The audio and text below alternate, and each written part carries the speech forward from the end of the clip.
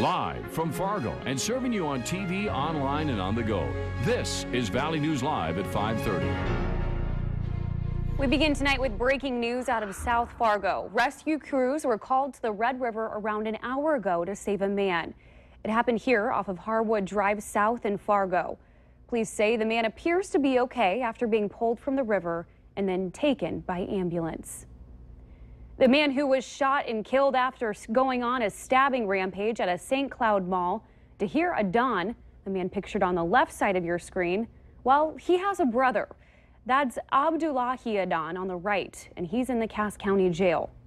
While the investigation into Tahir Adan now sits with the FBI's Joint Terrorism Task Force, his brother Abdullahi Adan is in jail tonight on drug charges. The charges against Abdullahi Adan stem from a traffic stop back in June. An officer smelled marijuana coming from the car and found various amounts of drugs and money. Adan appeared in court today asking to be furloughed so he could attend the funeral of his brother. Abdullahi Adan is one of 4 Muslim inmates suing the Cass County Jail, alleging they were fed pork and that information wasn't being disclosed. Adan also has an ICE detainer issued against him, meaning local law enforcement are asked to hold him an additional 48 hours after being released. That's so federal officials can decide if they want to deport him. We'll have much more on this story tonight on Valley News Live at 6. UND police say it is still unclear whether a Snapchat picture was meant as a joke or what some are calling an act of racism. UND police and administration are investigating a harassment complaint after the picture was shared on Facebook, calling out the school to take action. Take a look at this picture in the message it says. The user says her friend left her phone in her room only to have 3 other students post the picture with a caption referencing her race. Now, Valley News Team's Ashley Bishop spoke with students about what happened.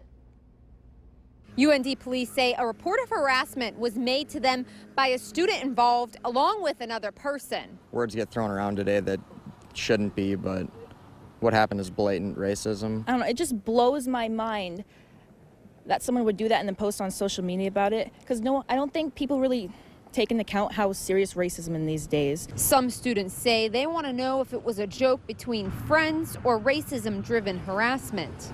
Many students say they do try to be careful what they post on social media. You aren't necessarily the closest friends with everyone on your Snapchat, so it's like, it's the wrong person sees it that kind of just, they don't know much about your friends and they think that's racism. I know me and my friends, we make racial jokes, I don't really get offended by it because I know they're kidding and stuff, but something like that, especially where other people can see it and it's come to this point where now UND is getting in trouble because of it, that's a joke gone too far, yeah.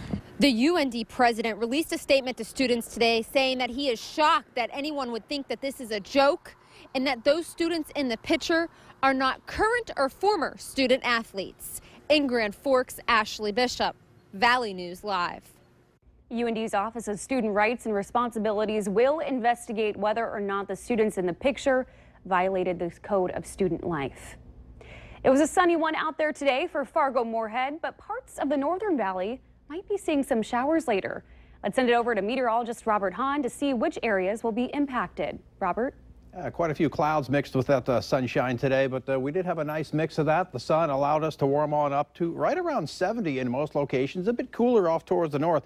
57 degrees up in Langdon, 64 in Roseau, 70 in Wahpeton, also 70 in the Sisseton reporting station in Fargo. Misting at this point, but we're right around 70 degrees. Those winds have been breezy out of the east and northeast today, 10 to 20 miles per hour with some stronger gusts, and those will continue as we head through tonight and into tomorrow. Cloud cover, there are some clouds out there mixed with some sunshine, and underneath those clouds we have seen a few showers across the far north, a few more trying to develop over in parts of Lakes Country, and we may even see a few bolts of lightning over there as we head through the evening. But here in Fargo, we're going to stay dry. Temperatures dipping down into the mid-60s by the 8 o'clock hour, low 60s by 9 o'clock. Another cool night tonight, one more quiet day tomorrow, and then some big changes as we head on into the weekend. We'll detail that in just a few minutes. Sounds good. Thanks, Robert.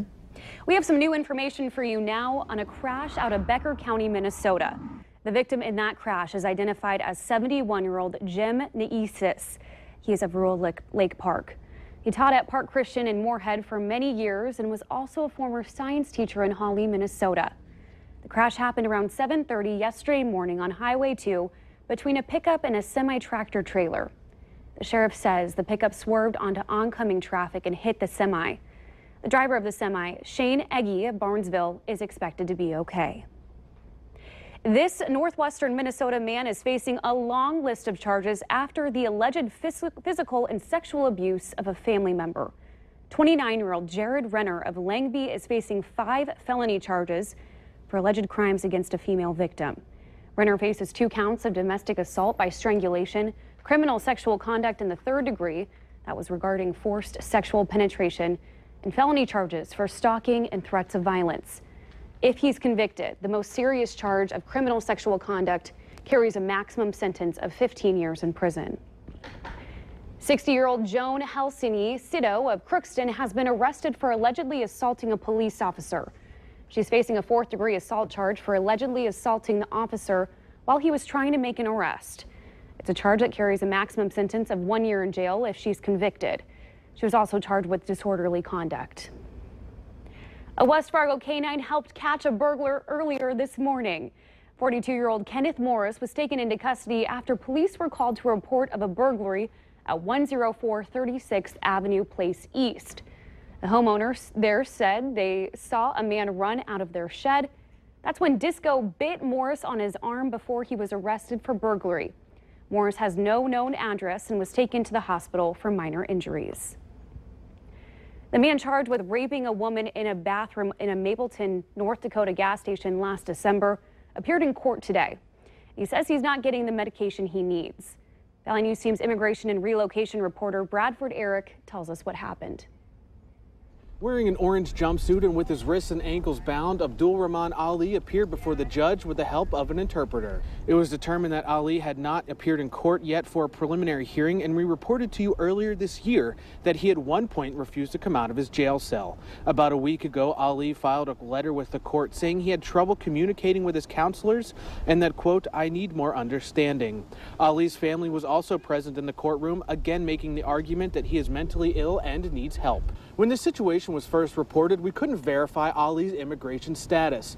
We checked with the Department of Homeland Security and Lutheran Social Services. Neither agency could confirm nor deny any information. Reporting outside the Cass County Courthouse, Bradford Eric, Valley News Live. Ali's next court appearance is scheduled for October.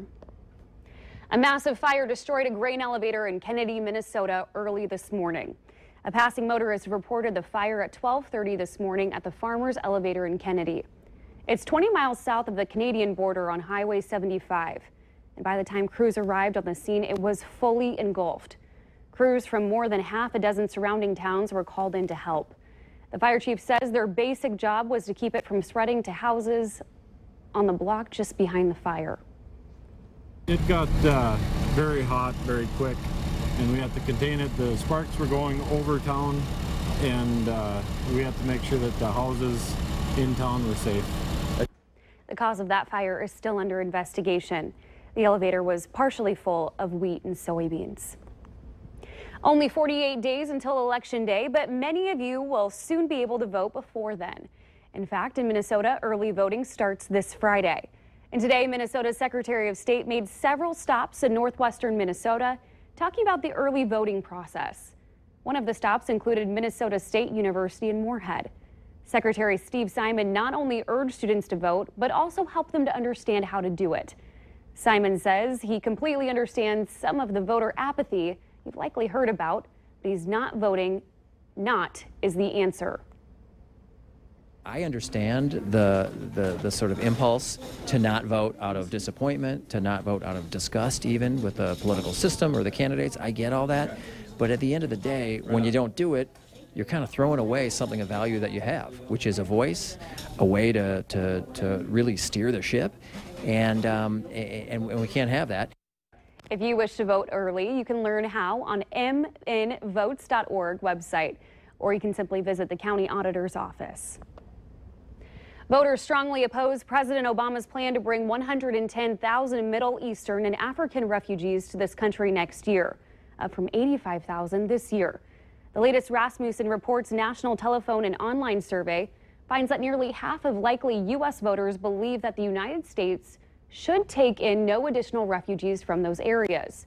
Just 12% agree with Obama's 110,000 figure, but another 6% think even more refugees than that should be brought here.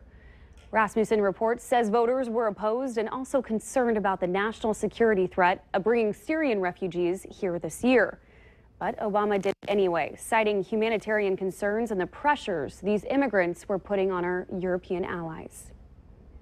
The cost of EpiPens continue to be a hot topic among lawmakers.